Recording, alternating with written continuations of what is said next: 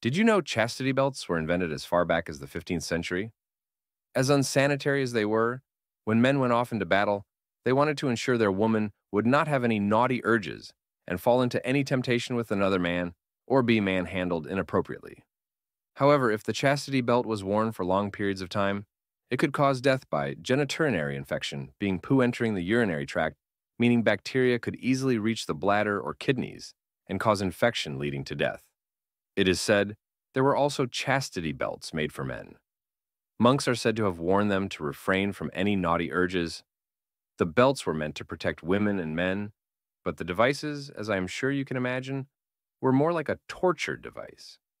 Many people believe the chastity belts are nothing more than a myth, as there is no solid evidence.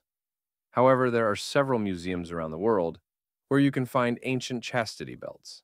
I will leave this topic right here for you to decide.